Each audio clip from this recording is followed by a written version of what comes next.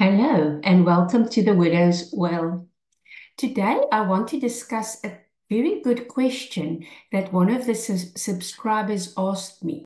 And I really want to invite anyone, if you ever have a question, please ask me. It really sometimes helps to see what type of videos are necessary. So I really valued this question. This question actually goes in very well with what I'm currently discussing or have started to discuss, which is regarding the church and the denominations and all its creeds and the doctrines of men, which we are struggling with in the church. So let us have a look at this question.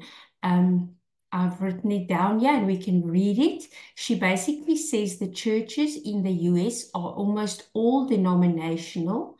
I suppose this helps one to know what a church believes before deciding to attend. We do have non-denominational churches, but they are also steeped in their personal belief systems. Do you read Hebrews 10, verse 25? Do not forsake the assembly of believers, as not necessarily having to take place in a building, as long as we gather in some form. What about the breaking of bread? Thank you for sharing, because I too am struggling with attending a church that adheres to all these man-made doctrines and creeds. Now, before I answer the questions, I want to firstly say that I'm absolutely not against the church.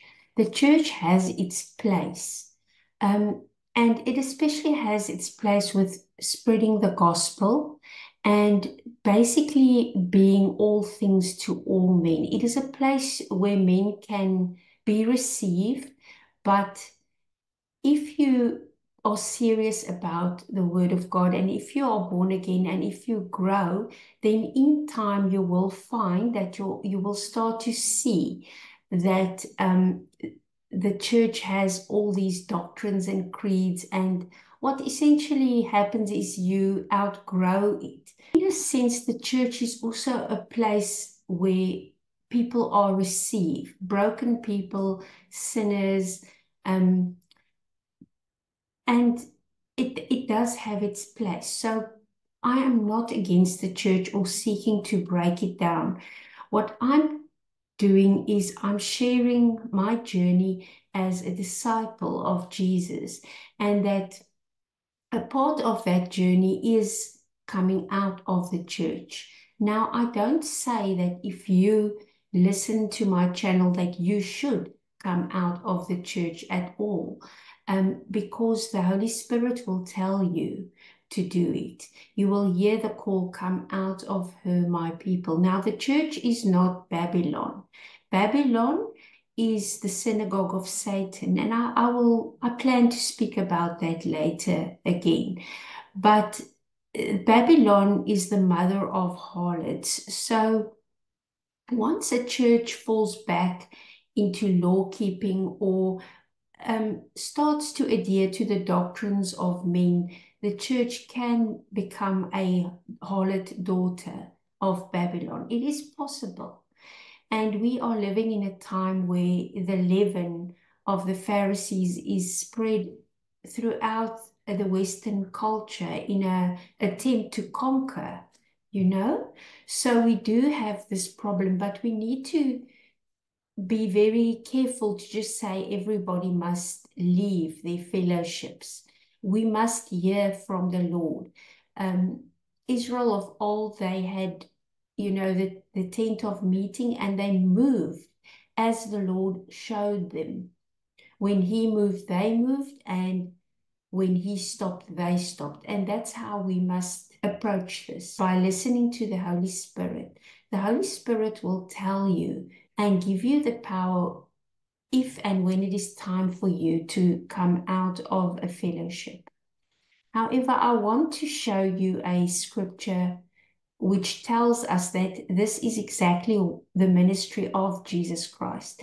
Jesus comes to this day to seek the lost sheep, those who can hear his voice. Now, I'm speaking spiritually. In his day, it was the literal tribes lost, well, they weren't lost, but they were scattered all over. And but now, if we speak about it spiritually, we're saying that there are those that give their lives to Him, and through the outpouring of the Holy Spirit, He enables us to hear His voice and to follow Him. So it's by that gift of faith that He gives. Faith comes from hearing the word of God, and then we are able to hear the voice of our shepherd, and we are able to start to follow Him. And we can't just, go according to the pattern of another believer, because if we are not ready, it can be very traumatic for us and our families when we leave. On the other hand, we must also know that Jesus did come to bring division, and we are to follow Him above our families.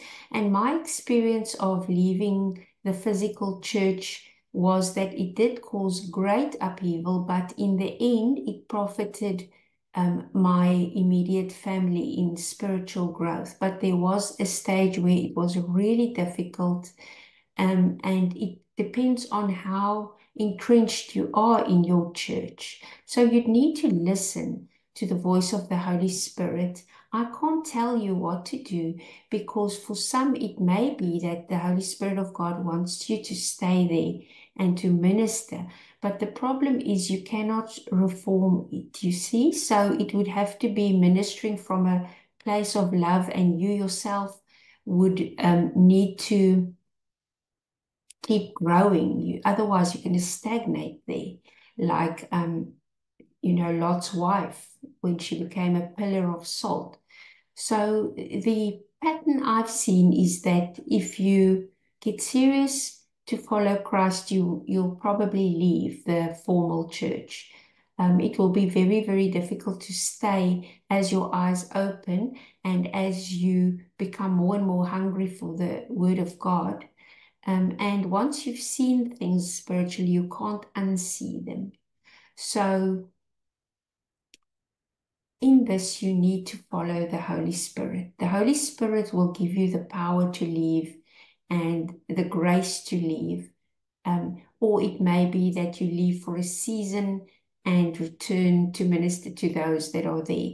But the thing is that when people stay there, they are very stiff-necked, even though they may have many wonderful works that they do.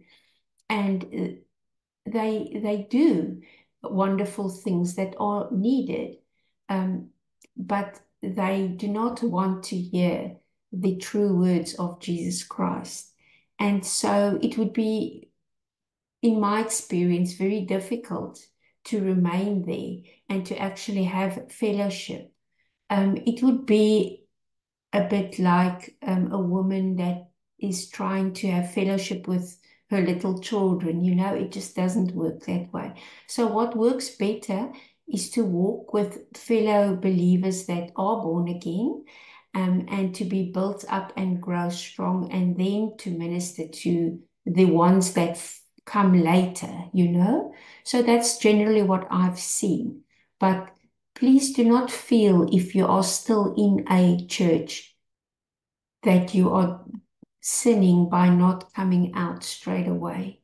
Let the Holy Spirit lead you. It will just happen naturally. And when you are stronger and um, you have maybe gained a bit more insight into those that can't see, that your going away may be more Christ-like, because sometimes initially we can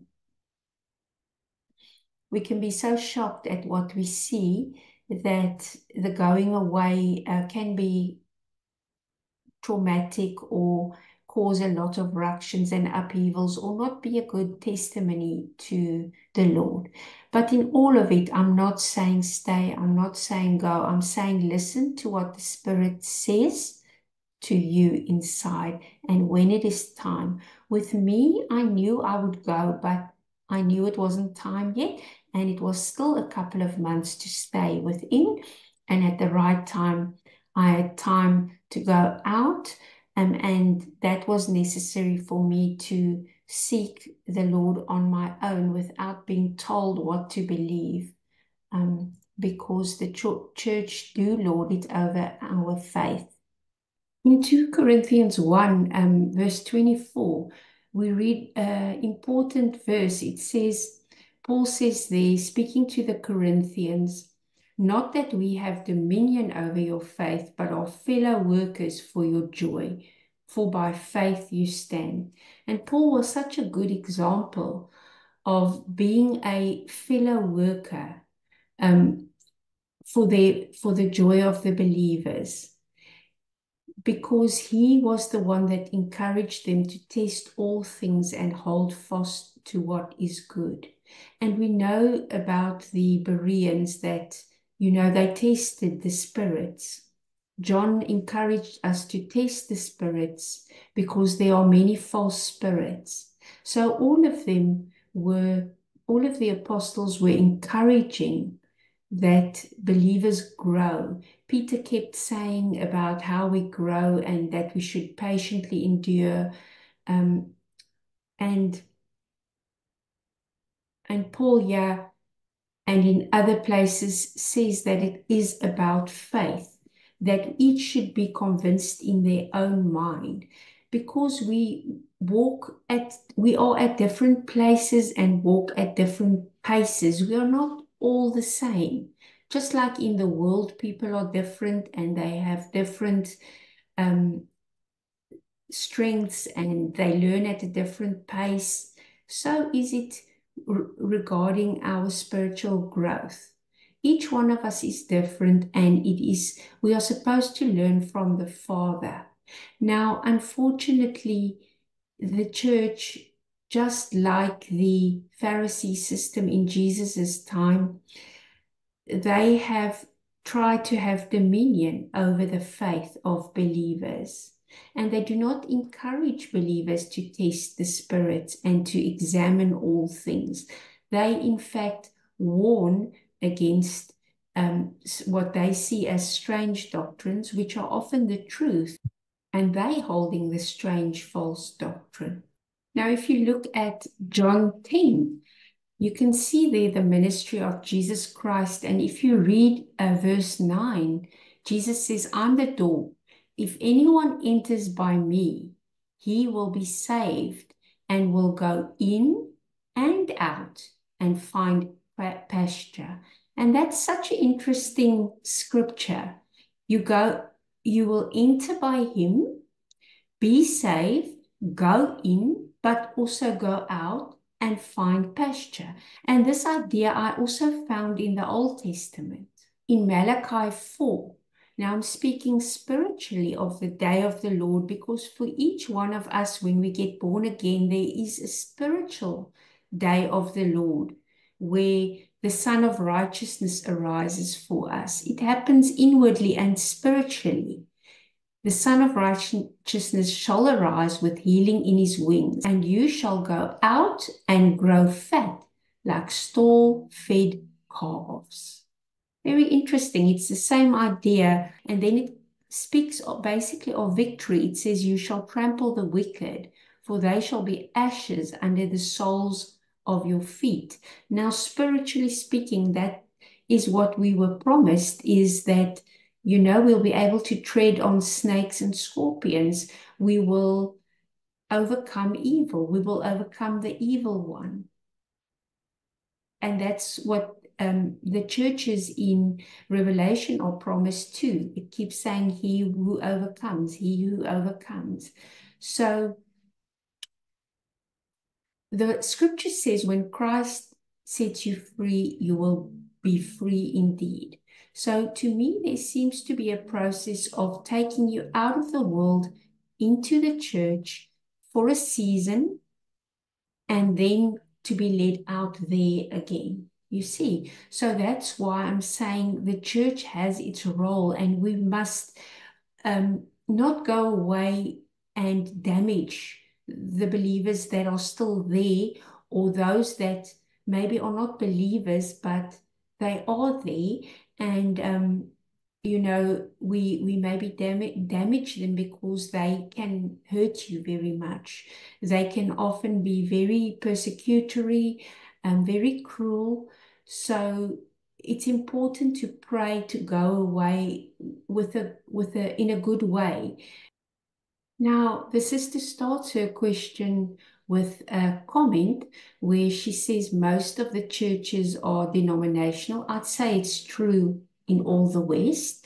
And I agree with what she says here. I suppose this helps one to know what a church believes before deciding to attend. And when I spoke about denominations the other day and looked at the word denomination, it actually was interesting to me that the denomination is a branch. And I thought, trees have a branch. Trees have branches. There's nothing wrong with a branch. Branches are very different. Some branches are thick, some are crooked, some are thinner. And what I thought is the uniformity is not in the branches. The uniformity is in the fruit. So the branches may look very different of the tree. The question is, what is the fruit, of the tree? Is it going to bear good fruit? And are we going to be part of this harvest or just of the branch? Because the Lord wants us to bear fruit. So that helped me think the tree may look very different and even may have gnarly type of branches, but in the end, all the fruit is going to be according to the root of that. And if that root is Christ, the fruit will be uniform. Now, we want to be part of that fruit. We want to grow to the point of bearing fruit. So please understand me in that. Again, I'm not saying the denominations are wrong. I'm just saying I'm pointing out what Paul said is that the fact that there are denominations show the carnality. However, the Lord knew this when he grew this tree. And it's all part of his plan, you see? So when a believer matures and is going to bear fruit, then you're going to start to become uniform because the scripture says there's one faith, one Lord, one baptism, and so on. You know that scripture. Whereas the denominations have many doctrines, many different ways of baptisms, it's not uniform yet. But I'm not criticizing them. I'm just saying that in order to mature, we need to move beyond that part of the tree, if I can put it that way. I absolutely agree. It's important to know what the denomination teaches. And I wanted to show you also that the scripture even speaks of non-denominational churches, which I agree, they basically are also a denomination. They just have their own belief system. Yeah, in 1 Corinthians 1 verse 12, it says, I'm of Paul, I'm of Apollos, I'm of Cephas, I'm of Christ. So this one that says I'm of Christ is basically your non-denominational church. But even they hold on to their own teaching. So we want to move beyond the doctrines and the teachings of men to the point where the Father is teaching us by his words, which come from his mouth, which the Messiah spoke to us. Now let's look at the next part here, which is basically the first part of the first question that she asks. She asks about Hebrews 10 verse 25. Do not forsake the assembly of believers. And of course, if one leaves your denominational church, this is the scripture that they pound you with. So let's have a look at Hebrews 10 verse 25 and then speak about it. So if we look at Hebrews 10 verse 25 in the eSword, not forsaking the assembling of ourselves together as the manner of some is, but exhorting one another, and so much more as you see the day approaching. Now, I want to say in one level, when you are a new believer, this is very important, um, because the encouragement of the church does help people to get their lives on track. So it's definitely an important thing to assemble together. And for many people, they slowly but surely, by attending church, they can help themselves and their family get out of the mire of this filthy earth and all its disgusting ways. So I absolutely agree that this is true, that people should assemble together. But if we now look at that word, assembling together, let us have a look at that meaning of that word in the eSword. The word comes from a base which basically means to collect upon the same place or to gather together, obviously, specifically a Christian meeting for worship, so gathering together. Now, this is the thing, is we must ask ourselves, in that fellowship, are they actually a collection of believers? Are they true believers? Because many call themselves Christians, many say, Lord, Lord, but Christ himself said he does not know them, even though they do many mighty works. So in one sense, I would say for many people, meeting together like that is important, and it does strengthen society. It does keep the moral fabric together. And that's why I don't want to just say leave the church, or we must, be against the church. We must be very careful of doing that because, as I say, the church has its function. It is a bulwark in the society. But once we are born again and the Lord starts to feed us, we will start to see that this meeting is not necessarily believers. They are not true believers that gather together. So we must ask ourselves, if we gather with them, are we actually gathering and being obedient to assembling ourselves together as believers? If we look at Peter in 1 Peter 2, he says the following words. He says, coming to him as a living stone, rejected indeed by men, but chosen by God and precious, you also, as living stones, are being built up in a spiritual house. And then he goes on to speak about it. So coming to Jesus, it says you get rejected by men, but God chooses you, and then he builds you up part of the spiritual house. Now that is the gathering, a spiritual gathering of the believers being built into this spiritual house. So in order to be a living stone, it often requires leaving your fellowship and being rejected of men to become part of the spiritual house, the true temple of God, which cannot be seen. It's not here nor there. Jesus said they won't say, look here, look there. Don't listen when they say he's here or he's there, because the kingdom of God is within you. And in John 4, he told the Samaritan woman, he said, the hour is coming when you will neither on this mountain nor in Jerusalem worship the Father. So what he was telling her is he was bringing in a system where people could worship him within their own self, because they would be the temple. So it's not about a physical building.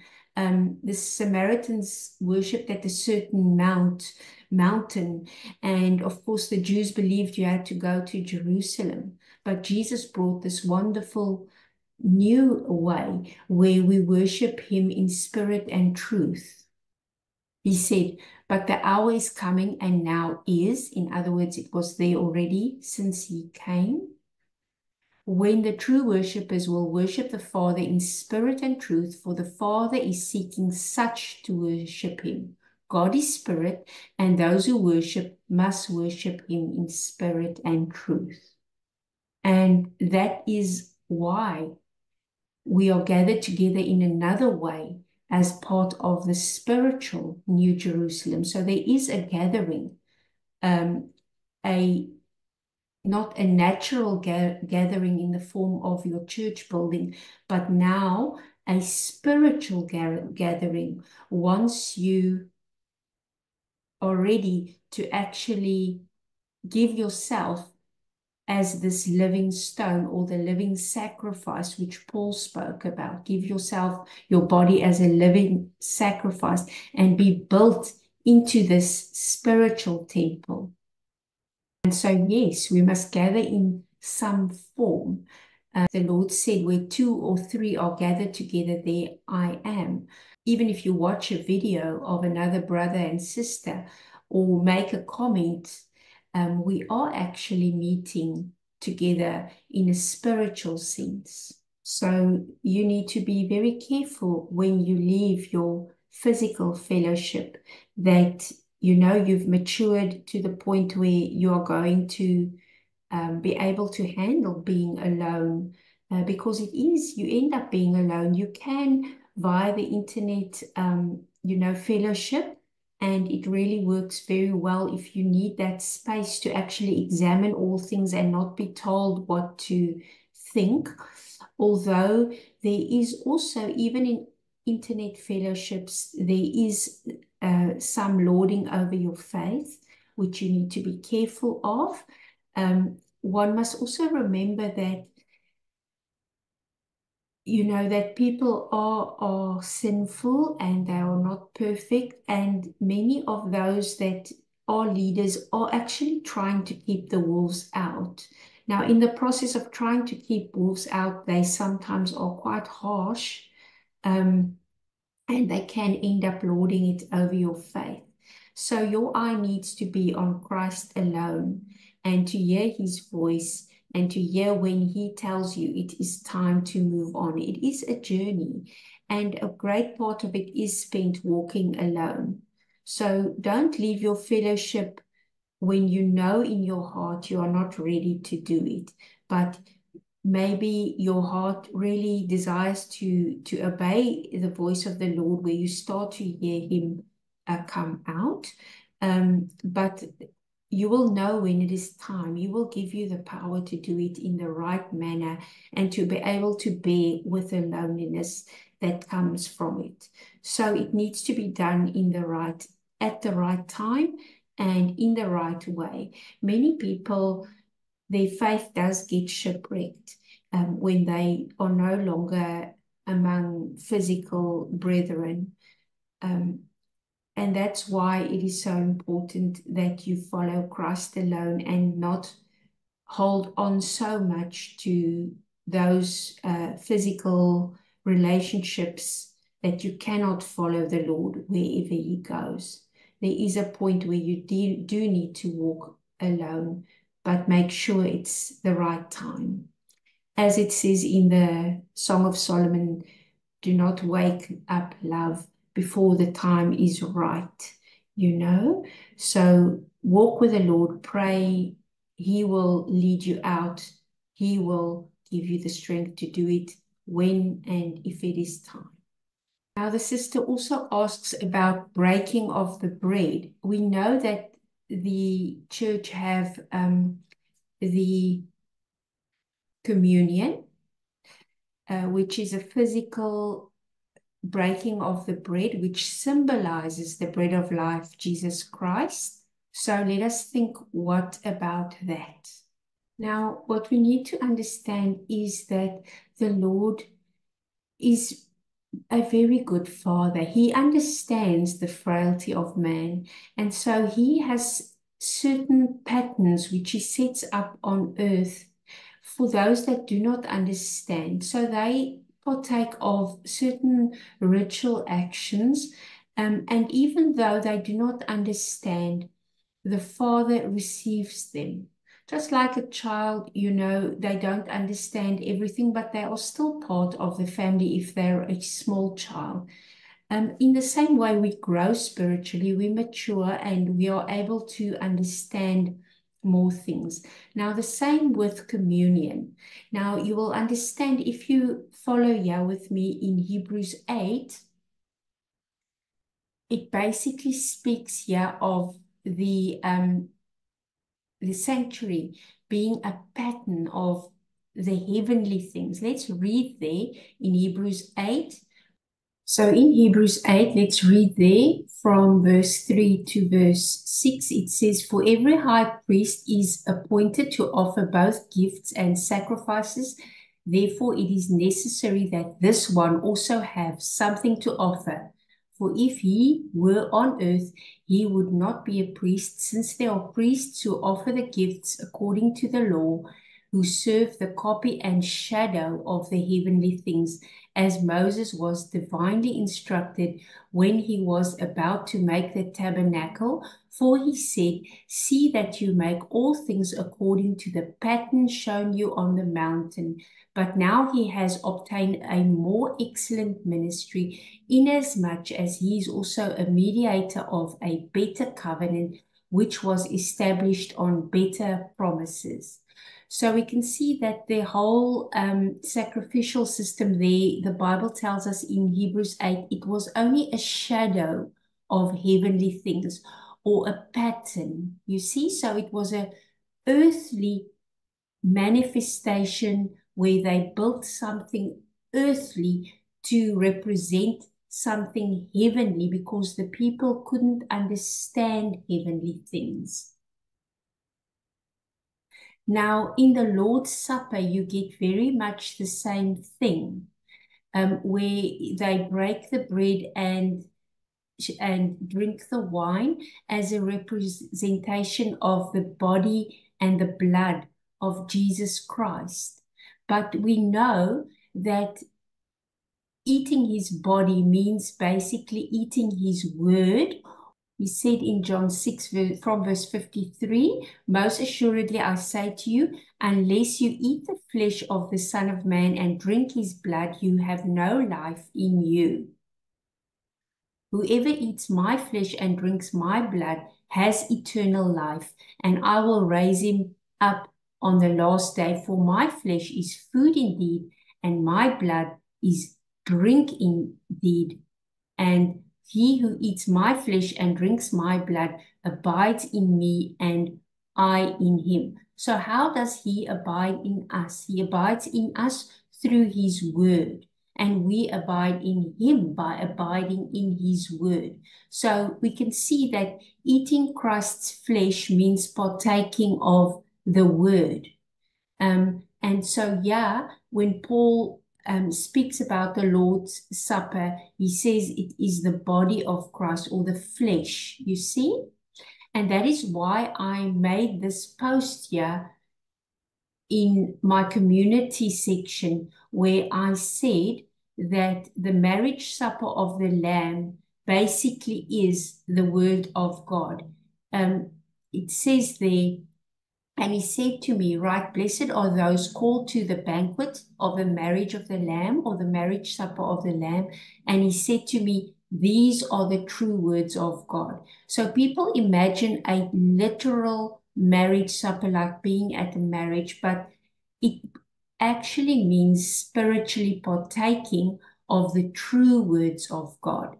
So people take the Bible and they set up many doctrines, and all those are not the true words of God. The marriage supper of the Lamb means partaking of Christ. It means being taught of God. So if you go back and you read it's a good idea to read the whole of John 6. You will see where he speaks about eating his flesh and drinking his blood. He actually ties it to being taught of God. In other words, if you have ears to hear, you will come to him and be taught of God, because they were pouring through the scriptures, seeking eternal life in them, as people do today, you know. But you have to come to Christ and you have to partake of the sayings of God, the truth of God, the true doctrine of Christ. And that you can only do by having the Holy Spirit. So the blood of Christ is the Holy Spirit, because just like it says in the Bible, the life is in the blood. Without the Holy Spirit, it is just dead letters. And men are carnal and they do not understand these words. And so to them, the Lord's Supper is, while they can understand that the bread and the wine represents Christ and his blood that was shed for them, they don't understand that when we are talking to each other as believers, as we are doing in this video, for example, and we are meeting in a spiritual sense and we are understanding his word in the spiritual sense, then we are actually having the true supper of the Lord, the marriage supper of the Lamb, where it's about, not about the letter of the law or the literal meaning, but about the spiritual meaning behind it.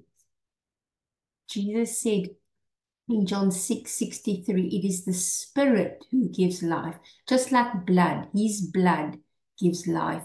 The flesh profits nothing. In other words, the carnal understanding. The words that I speak to you are spirit and they are life. And in fact, carnal understanding can lead to destruction. Peter said about Paul's letters that they are hard to be understood and men twist them to their own destruction. And we can see that at the moment with this Christian Zionism. It is causing death and destruction on a scale that is incomprehensible to me.